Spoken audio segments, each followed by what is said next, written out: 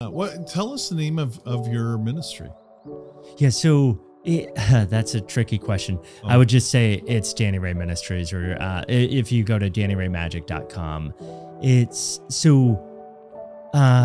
we started a company called Captivator, so you could still find it under that. But we ended up closing that down during the recession about 2010.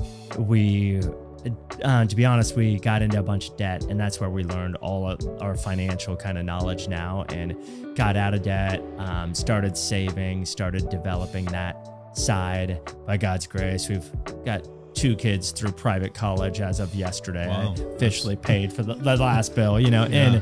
and so yeah, all the things that, a lot of people were like, there's no way, to pay for college these days, given, unless you're in this, I'm like, well, I'm going to try because, and I just figured out, like, given our income, like that means we're going to have to cut this out, save here, plan on this. And so we started planning and saving and developing that side of things. Yeah.